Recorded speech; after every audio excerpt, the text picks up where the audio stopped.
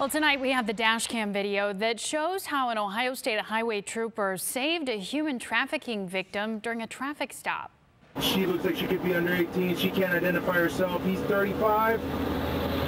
I say that's good enough to hold for an investigation. The trooper had stopped this car near Toledo and noticed the passenger was a young girl without any identification riding with an older man. Troopers determined she was being taken to Chicago from New Jersey, where she was reported as missing. Tonight, that man is in jail, charged with abduction.